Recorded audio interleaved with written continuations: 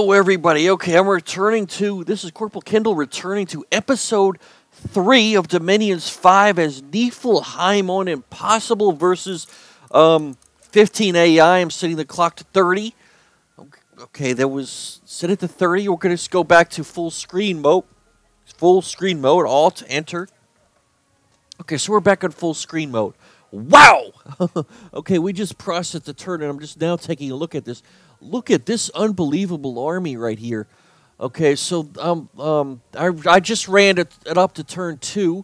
See, right here it says late spring in year 0. It started at spring, so now we're going to late spring.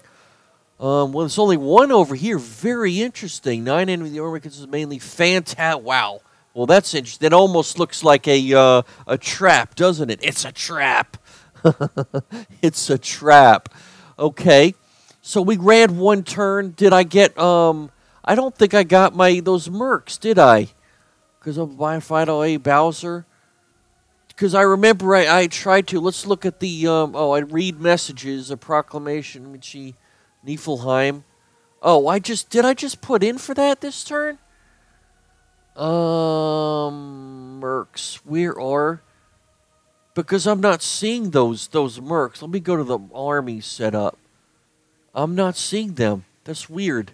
I could have sworn I put in for those. Maybe I didn't get them. 427.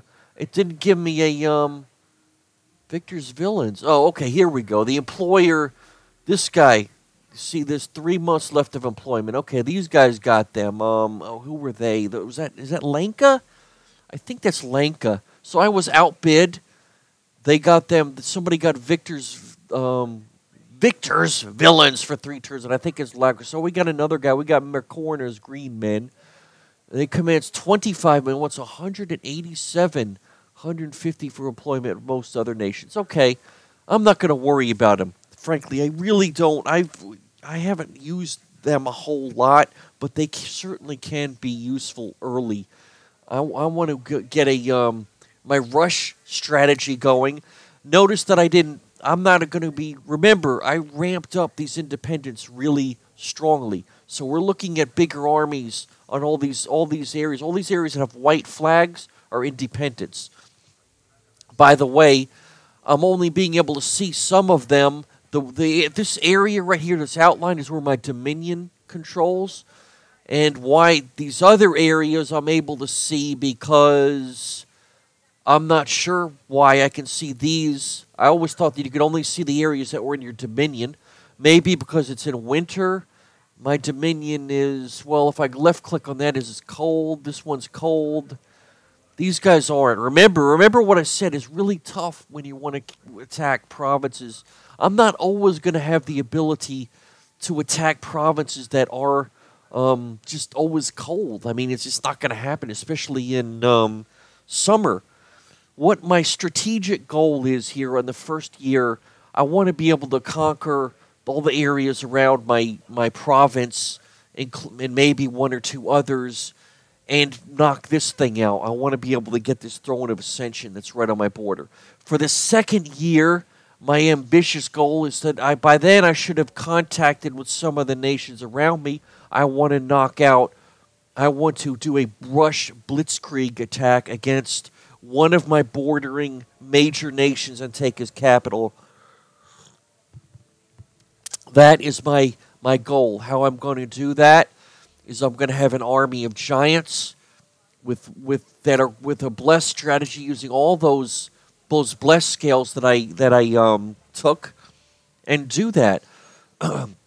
Oh, by the way, there was one other little thing that I wanted to point out about the blessed strategy.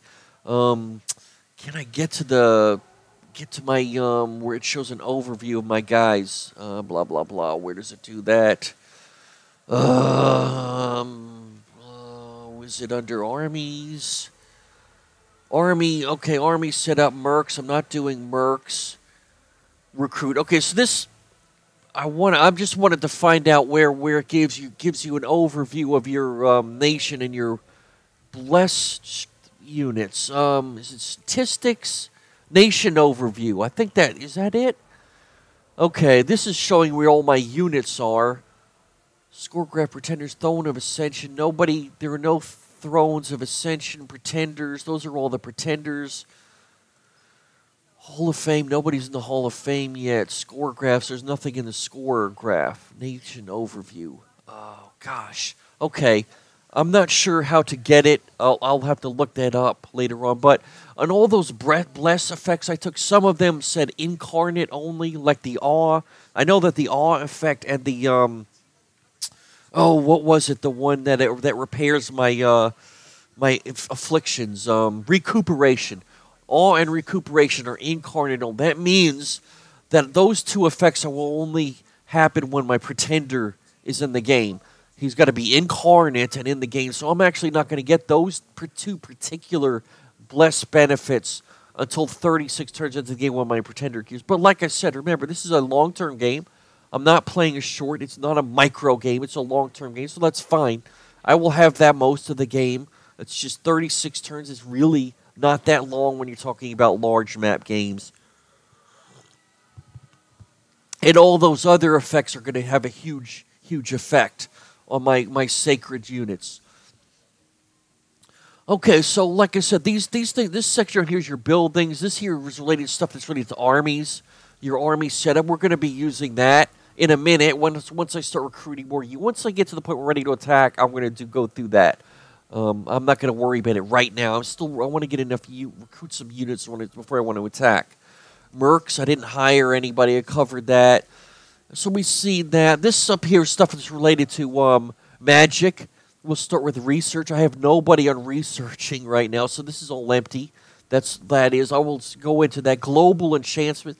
There's 5 global spells in this game. They have any of you guys out there that have played Civilization, Sid Meier's Civilization, know that there are wonders of the world like the pyramids that only one nation can build.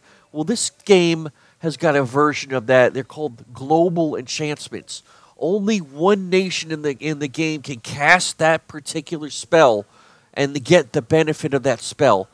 In this game, it is possible to eliminate that spell by dispel. There's a spell called dispel, which you can use to dispel the global enchantment and maybe put one of your own up there. I have used dispel because some of the I hate. There's one global enchantment. What is it?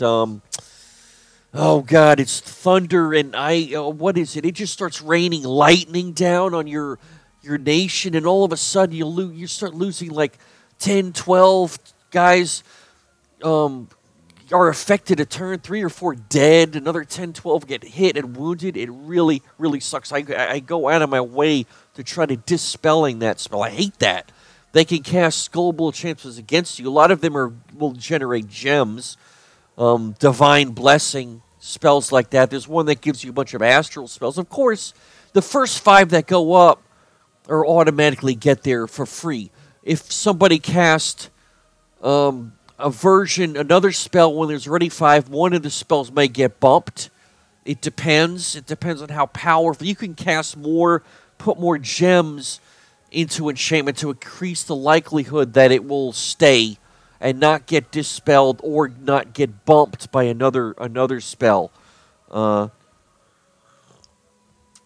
if 2 guys cast the same spell or try to cast the same spell, one of them is going to get past. The guy that puts the more gems into it will get it, and the other guy will get bumped, and he'll lose all his gems he put into it. So it's kind of bad to get bumped. So dispel, or the other way to eliminate is to kill the mage that cast that spell. So in the game, there will be a mage that casts a global. If you can somehow find that mage and kill him, then the global enchantment will disappear. There are also unique magic items in the game. They're in construction level 8. They can only be built once, unless they get destroyed. It's possible for items to get destroyed in this game, and then you could rebuild it again. I mean, it's always available, or you can either available in the sense that it's on the map somewhere, or somebody built it, or if you can build it, or if you can't build it, then it's on the map somewhere. Somebody else has built it, so you can try to get it that way in combat. That's how that works. And there are some unique leaders. There are some some spells that can get like ice devils. There are 6 ice devils in this game. All 6 of those are unique. So if you have one of them, as long as you have him, he's gone. Nobody else can get that ice devil. There are several really powerful upper level things like that, leaders that are unique, that can only be gotten once in the game. Okay, so that's what that is. That's research, global enchantment, magic resources. So this is showing how many of your magic. These gems are very, very important. The game magic system hinges on them. Right now, I'm getting +4 turn from my Neifelheim special site. I'm getting 4 water and 2 death, but I'm not getting anything else. Blood slaves, you have to blood hunt to get them. There are a few sites in the game that give you blood, like I think it's the arena. Is it the arena or the something like that, which gives you a couple? But usually, this is the one that has the least on the map, but it's also the easiest to get because you can set guys to like blood hunt. You can't do that with the other things. So in a way, they're kind of the easiest to get too. But you need a lot of blood mages to do that. Okay, so that's all that. And then magic items. There are no magic items. You get the most magic items that you could put. If you fill this whole thing up, you can't build any more magic items. But then you have to take them out of. So you can think of this as your magic item bank. But you'll start putting them on your units, you know. So you're not going to really just be hoarding magic items without using them somewhere. You're going to add them, put them on your leaders. And right now, of course, I got no magic items. I haven't built anything. So that's all that is. And this section up here is just for other stuff, like if I want the options, save game, quit without saving, save game and quit, become AI controlled. I don't know why I would, somebody would do that. Maybe somebody that's in a multiplayer game would do that. And then it's got a section to you can access the manuals and stuff. And of course the preference screen if you want to change the sound levels and everything else. Graphics. In this game, since I'm on the highest setting, I may, if the end turns start taking too long, I might take some of these screen to reduce the amount of what do you call it, processing that's used in the game to get the turns to go faster.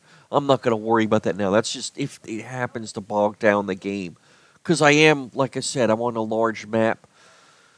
Okay, so what else do we got? And then that's the interface. So that's the main UI or user interface, and up here is your overview of your nation. And then this shows the province. If you right-click on a province, this is the information of that particular province. Somebody had wanted, and of course, you're showing the leaders on there that are in that particular province. Those are my 4 leaders that are located in Neifelheim. I don't have anybody anywhere else. If I had a scout out here somewhere, it would show them. Somebody was complaining about in one of the videos. I don't really agree with its complaint. I think the user interface of this is just as fine as in any other game. It's neither worse or any better as any. I just don't see it. What he was saying. Now he did have a point about some of the little informational pop-ups don't provide enough details. Like, for example, the whole thing with fatigue, that is really not explained enough in either the manual or I had to. A lot of that information I found about fatigue and encumbrance and reinvigoration, I had to find online in forums when I first started playing this game. I'm like, how does that even work? I'm like, so there are a lot of, the game is extraordinarily in depth and in detail. And a lot of things that just haven't been, you can't find quick enough in the help links on a lot of the details. So I'm expecting that they will fix that in time on some of the things. Okay, so let's get back to it. So my strategy, like I said, the first year, I want to take over as many of the provinces around as I can. In the second year, I want to conquer. In winter, the second year, I'm going to launch a major offensive once it gets to wintertime with a large enough army to knock out my nearest neighbor If I've got more than one, I will choose, or I may have my hand forced if they declared war on me. I don't know. So I want to get a big enough army to attack. Well, probably the weakest things are going to be these two. Okay, I'm getting a scouting report right here that says, for this particular thing, it says 50 enemy units. It consists of militias, light infantry, and archers. This is probably going to be the weaker one. Deer tribe, I found that the deer tribe is kind of weak, in my opinion. These are malicious deer tribe. But I've also ramped this up to 9 on the independents, so they're pretty strong. Remember that. You cannot underestimate that. By the way, here you're showing the red path because it's blocked because one of these guys is in winter and this other one is in, so well, it's not in summer, but it's neither winter or summer, but this one is in winter, so it's blocked. It's showing a red, which means a mountain path which is blocked. If both of these things were in summer, it should just show a gold line like this. There would be no blockage at all, and it could move from here to here. Okay, so what I'm going to do is I'm going to I want to build up a little bit more before I attack. I just don't have enough units right now. Probably going to recruit this turn and next turn and then attack. So what do we want to get? I'm going to take a couple of scouts. This is really nice that I can do 2 a turn. I like this about this game. There's another good reason why I can go with my scout warrior strategy, because I can build up 2 of them every turn. And I want to get some units. We want to get a couple of those guys. And I'm left. And I use just about all my gold. That's fine. So we'll get 2. Next turn we'll get some more units. So I'm going to click end turn. Now, end turn, and we're going to go to turn 3. This is turn 1. No, I'm sorry, turn 2. This is turn 2. We're going to go to end turn now. Okay, so it is resolving the turn. We're resolving the turn. So we got a proclamation. So what else are we got? We're against Kalem also. So Kalem are the flying guys. They have a nation of like, kind of like, I don't want to say angels, but guys that can fly. They can be really, really tough because they can fly behind you. They're tough in one way, but they're also kind of weak in another way. I don't like that they can fly behind you, but I've usually been able to, well, frankly, I've had a fairly easy time rolling over these guys, usually, if you can catch. They're not one of the more stronger nations when you compare them to Neifelheim, in my opinion. Tis, now these are the guys that have lizard guys with poison. They got a lot of poison guys. I really don't like that. Poison can do a lot of damage. It does recurring damage. Tirnanog. Okay, these are the lands of the forever young. I'm glad that they're in because these guys have a lot of nature gems. If I am really lucky, they're close because I would really like to take them out. They're kind of modeled after Irish, the folk mythology. Tirnanog is an Irish mythology, the land of the forever young. And then Kalasia. What is Kalasia? Oh gosh, right offhand, I'm drawing a blank. I can't remember right offhand what Kalasia is. It's been a little while. Wow, this went down 20. You know what? I'm going to go ahead and take these guys out. These guys are down enough. Now, if I'm not mistaken, these reports can be off. I don't actually have a scout in the province. I think if you actually have a scout in the province, the report is 100% accurate. But if they're just showing like they are now with no scout in the province, I think it could be off by as much as 50%. I think is how it works. So, for example, last turn this guy was 50. This turn they're 20. So that could be anything from like 25. If you double 25, it goes to 50. Half of 25 will go down to 12 or something. Or it could be 40. 40. Half of 40 goes down to 20. Half a double 40 goes up to 80. So I'm probably looking at something that's in the, I am guessing 25 to 40 range is what it really probably is, which is nothing but militias, light infantry, archers, which I can take out fairly easily. So I'm gonna rename a couple of other guys. This guy's gonna be renamed C. I'm just going right up the alphabet for my scout warriors, and this guy will be D because I'm gonna have a lot of them. Okay, so now we're gonna go to the army setup. Okay, so this is your army setup. This is one of the things. Okay, you do not have full control, 100% control in this game over your armies like you do in a real-time game. You know, in a real-time game, you got to click on the click and try to select the square of guys and then try to move them. It's not like that in this game. It's much better the way it works in this game. It's just more realistic. And again, I use that term loosely, but frankly, it's applicable. I mean, you don't have control as a leader over every single man on your battlefield as you would do in a real-time game. It kind of gives you that capability. But what you do have is you can set a set of general orders to them, and you can script, you know, what their plan is to leaders if they have a script like magic users, and that's reasonable. So that's what I'm going to be doing. Okay, so we got two groups right here. Okay, if you see right over here in the left, it's telling you what the leadership of the guy is. Notice that this guy has 2-2. That means he's got two. He's using 2 squads out of the 2 that is his max. That he can 2 squads. Now 2 groups. Look, as a squad is a group. These are 2 groups. 2 groups of guys. Each group has 5 guys, right? So they're 2 groups.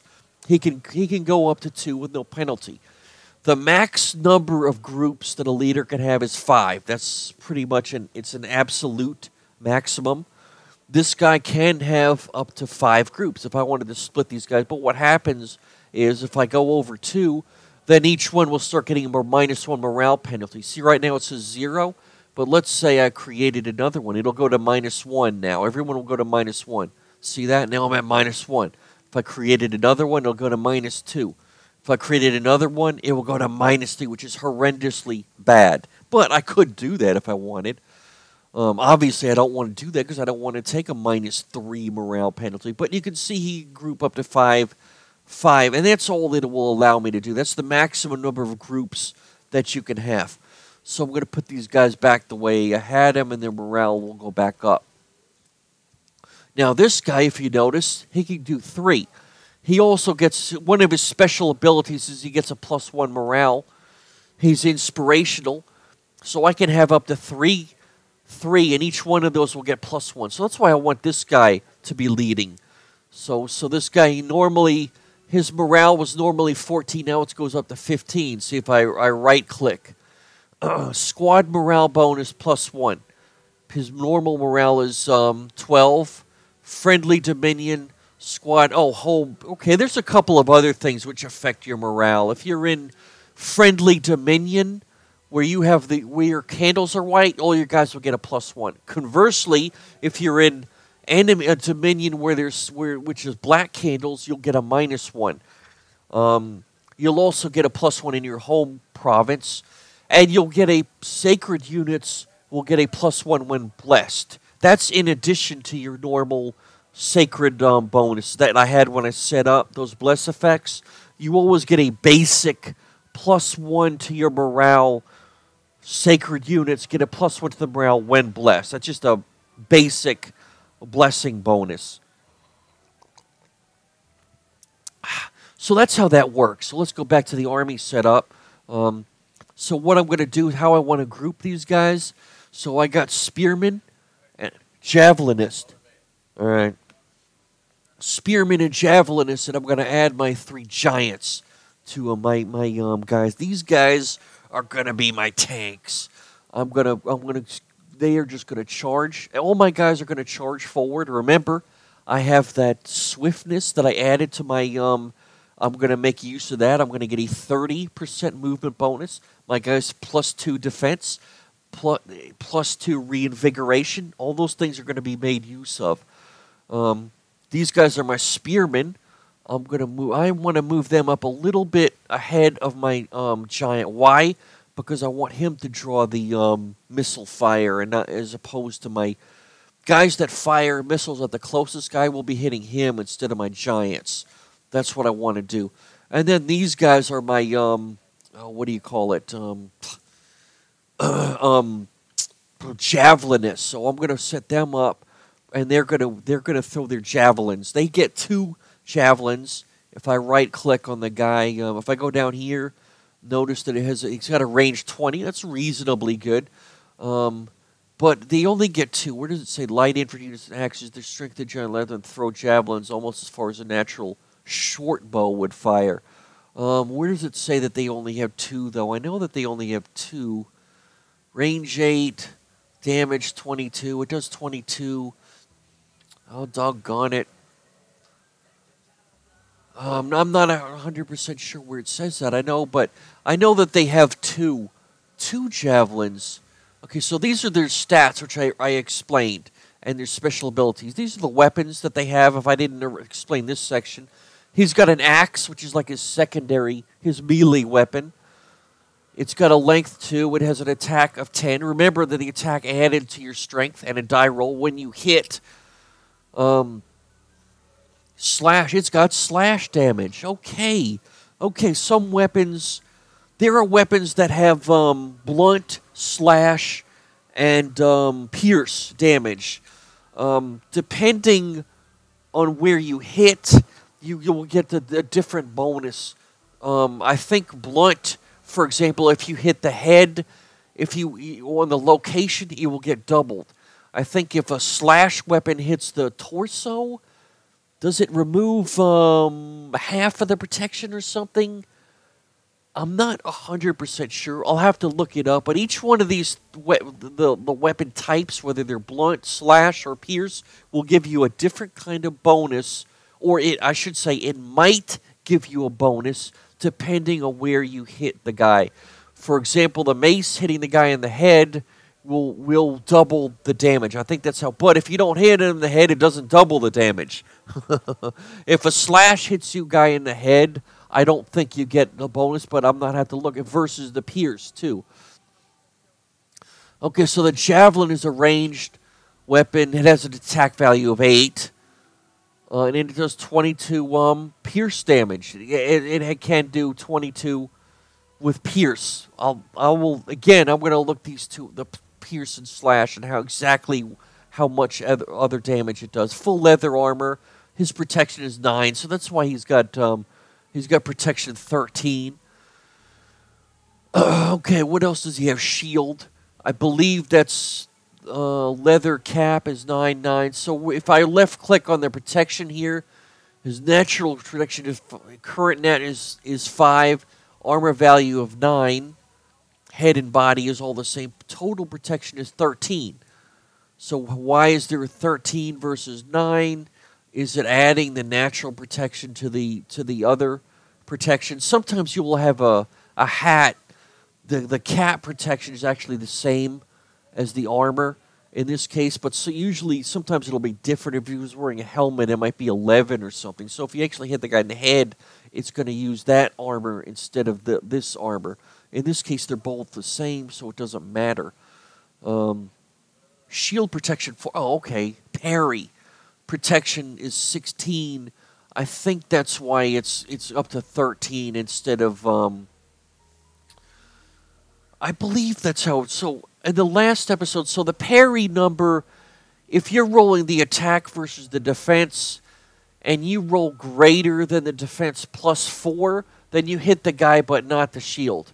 So full parry, that's how the parry works. So remember the attack versus the defense value was his defense's ability to dodge. If you roll greater than his parry added to the defense, then you hit the guy without his shield. But if it's within the defense and the parry, then you hit the shield. Then the shield gets added to the armor. That's probably where this extra protection is coming from. I think that's how it works.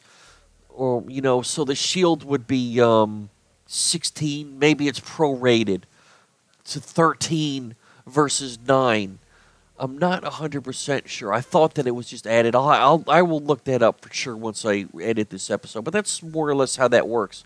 And, of course, these things add more encumbrance. So that's why he's at 5 encumbrance because he's carrying a bunch of stuff. 1, 2 is base encumbrance. Right click. His basic encumbrance is 3, and he's got 2. He's got 5 because he's adding 2 more. 3 plus 2 is 5. So that's how that works. That's what these things are. Okay, so that's the javelinist. So I want him to chuck javelins. Okay, so right here we're going to set their orders. So these guys right here are the javelinists, and it's showing you where they are. They're kind of off to the right. I'm going to left click on the order. I'm going to click fire. What I want to do is I want to fire and keep distance. Okay, from the closest enemy. So they're just going to chuck their javelins at the closest enemy. Okay. Meanwhile, these guys are going to charge. All I'm going to do is I'm going to attack the closest enemy. Then these guys are also going to charge forward. They are going to charge the closest. I'm going to attack the closest enemy. Okay, so what should happen? These guys should basically line up. They're going to... These guys are... The spearmen are going to draw the missiles of there if they have any, so that these guys don't get hit by them. But these are the guys that are probably going to do most of the damage. So those are my armies. Now what I'm going to do... Now I want to set my leader. Okay, so that's showing me where the leader is on the battlefield. What I'm going to do is I'm just going to keep him here. Fido... You know what I'm going to do with Fido? I'm going to set him back here in the flank. Because I want to get him ramped. He is also going to attack the rearmost enemies. I am going to take my warrior, whatchamacallem, scouts that are now soldiers, and they're going to attack the rearmost enemy. So these guys are going to flank. I'm going to use these guys like I would use cavalry. Same with the other guys. I'm going to set this scout up here. Doggone it. 30 minutes already. Come on. Okay, so we're going to attack rear. Let me just set that. Attack rear. I'm going to take D. D up. I want to group my guys that are going to be attacking rear. Set him to attack rearmost enemy. Okay, Bowser. Okay, I'm going to get to him in a minute. He was already set. He should be attacking rear. So who did I miss? This guy, B. I'm going to set him up. He is going to attack rear. Okay, so these are going to be flankers. I'm kind of using them as I would use cavalry, because remember, they're 30% faster. 30% faster. They get additional defense because they're going to be blessed. And they get reinvigoration. These guys are going to get reinvigoration because they're sacred also. Okay, so now we want to go Bowser. Bowser, I'm actually going to keep in the back. He's going to stay in the back. I'm going to script. He's going to cast a specific spell. The first thing I'm going to do is I'm going to cast Divine Blessing. Okay, so that is a battlefield-wide spell that is going to cast bless on the entire battlefield. You need to be at level 3 to cast it, which, because see, it's level 3. It's showing you that's the requirement of the spell. These things down here are grayed out because he requires level 4. This one requires level 4. This one requires level 5. I'm only level 3, so I can't cast them. What do I want to cast the second round? The second round, I want to carry. Well, let's take a look at one of these. Sermon of Courage. Okay, precision, 100, doesn't cost any fatigue. Area of effect 10. Soldiers' morale is increased. I don't see why. Ashes to ashes. Affect one person. Magic, armor, precision. So with this, smite's undead. Okay, I'm not against undead, so we don't need that. Smite demon, I don't need that. Holy word, from the next true god able to stun a sacred warrior for. Okay, I don't think they're going to have any sacred guys because this is an indie province. So, and divine heavenly fire. Okay, damage. The priest casts in a heathen is struck by a divine bolt. That sounds good. Affects a person. Fatigue costs 0. It does 10 damage. Armor negating. but magic resistance negates. That's kind of nice. What's its range? It's got a precision of 100. Very nice. So I think that does your precision... The spell has a precision of 100. Your guy also has a precision. I think that he adds to the spell precision, but I'm not 100% sure about that. I'll look that up. If does a spell add to his precision for getting a total precision when casting a spell? It only hits one person. It's got a range of 30. It's a pretty good range. So we're going to use that. Why not? Let's cast that. So we're going to cast the Heavenly Fire. We'll cast Heavenly Fire. Okay, so we cast a specific spell, Heavenly Fire. I can script up to 5. I'm just going to cast the Heavenly Fire 4 times. Cast a specific. So that's what I'm scripting him. Divine Blessing, it gets my bless down, and then Heavenly Fire, 4 turns of Heavenly Fire, and then after that it just, I don't know what it's going to do. We'll get him to cast spells. Why not? So he'll just do spells after that. Okay. So that's what he's going to be scripted to do. Okay, so that's everybody. Okay, that is everybody. And I'm going to take my army. Okay, so you notice I clicked some of these things lit up in a way, I guess you could say. They're grayed out because none of my guys are selected. When I select a guy, it's showing you how far I can move, basically. So I can move this one guy basically one spot because they're moving it. He can normally move more, but these are enemy-controlled provinces, so you can't just move through multiple enemy. They're indies. You know, when you can move more than one spot, if they're under your control, or if you got some other special attribute. Okay, so I'm going to select all my guys. What I need to do is shift select, or is it right click? Right click. Shift select. Doggone it. That's obviously not it. Control. Okay, control select. I hit control. I select all of them, and then I left click will move. Notice all these guys are moving. In Dom 4, it used to be that these guys would sneak. Remember, some of your guys have that infiltrate stealthy bonus. Those guys can actually sneak. They can move into enemy controlled province. They're the only guys with stealthy thing bonus can do that. So we're moving into this province, which is the weakest province. What does it have? It's got 2860 pop. We don't know how many supplies. 28 income. Well, it's not that bad. I mean, okay, it's not that good either. Okay, it's like the least income around here, isn't it? 35. You know, but it's a weak province. Why not? Once I get control of it, it'll start adding to my my province stats. One thing did I mention last time how the forts work? You got a fortification. It's got an administration of 30. Okay, so what that means is for areas that you control, it's taking 30% of the amount of resources are being gathered from that. So remember, this place has 18 resources. What's 30% of 18? That's what, 6, 12, 18? Roughly 6. So I will get an increase of 6 resources in my home province. And I believe that my income will increase by a value equal to the administration divided by 2 as a percent. I think that's how it works. So my administration value is 30. Right? If I look on this, administration is 30.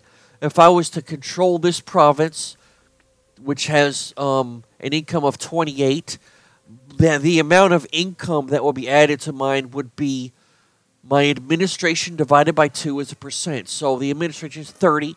30 divided by 2 is 15 as a percent, 15%. So what's 15% of 28? Okay, so I'm just going to put 0.15 times 28, 0.15 times 28 equals 4.2. So 4. I should get an income of 4 from this province added to my province. Which is not a whole lot. Okay, this province isn't that good, but it's also weak. You know, and 4 is better than nothing. Obviously, this province is 35 is much better. This province is 50 would be a whole lot better. Not only does it have a whole lot more income, but it's got that it's got the Throne of Ascension, which I really want, and I am going to get. We're going to be targeting that before too long. But I'm going to take down the weaker ones first while my guys build up. Okay, so I've set these guys off to attack. Let's now go to my recruit, because I didn't recruit my guys yet. We're going to recruit. Who do we want to recruit? We got 365 gold. Let's take another leader this time. I'm going to take another Jotun Jarl here, because I'm going to need a few of them, and another scout. I want to get combat units. My army is really strong. I'm focusing on combat units on the early phase and not mages. I still haven't built my first. It's going to be a little while before I actually build it.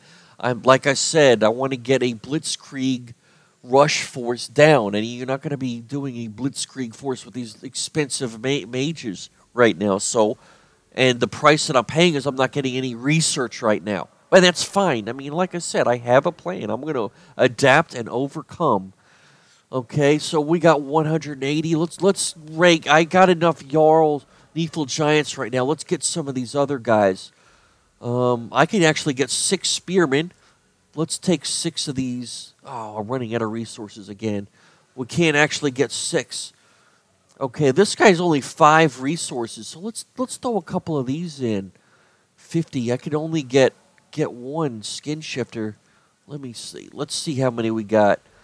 Let's take 2 of them. 2 of them, or 1 of them plus. Oh, -2. Okay, we'll take that. I'm gonna rotate. I still got a -2 resource. That's fine. But I'm maximizing the amount of resources that I'm using. It's only -2 carried over to the next turn. Okay, so that'll be my buying for this turn. And we're gonna go into this battle. I want to nitpick this battle apart when I go in, when I do the turn. But I probably want to do that next turn. So let's just I will nitpick the battle on the next episode, but let's just see what happens. I'm just anxious to see what happens. We're going to end turn. End turn. Come on, baby. I am excited. Let's go. Let's crush the independence. Crush the independence. Come on. There was a battle in Grey Mountains. All right. The province previously owned by it has been conquered by our forces. And I took no casualties. Look at this. Wow, I wasted this province. Okay, so you see a little sword icon here. And this is something new that they added in Dom 5, which is really, really cool. So that tells you how much these guys killed. So my hearse killed 3 guys. Remember, I casted those that, what was it, Holy Fire or something? I can't remember the name of it. So he killed 3, probably with the Holy Fire. My Jarl killed 3. Remember, I set him to flank. The Scouts killed 10. My 4 Scouts, remember, they ran. My Javelinist actually killed 11. Interesting. My Spearmen only killed 2. And my 3 Giants killed 5 guys. So they wasted these things.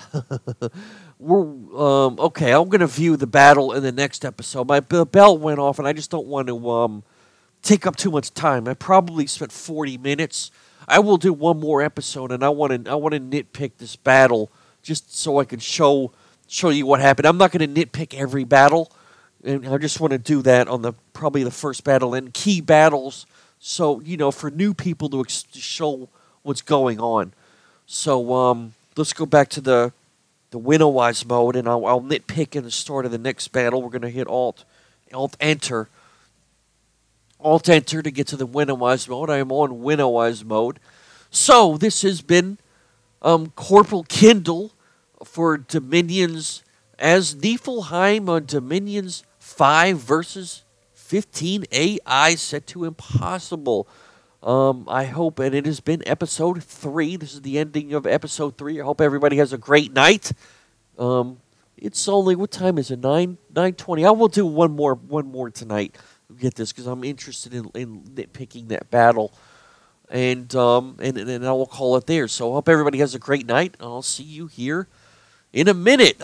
I'm still going to be up, so take it easy. See ya. Bye. What shall we do with the drunken sailor? What shall we do with the drunken sailor? What shall we do with the drunken sailor?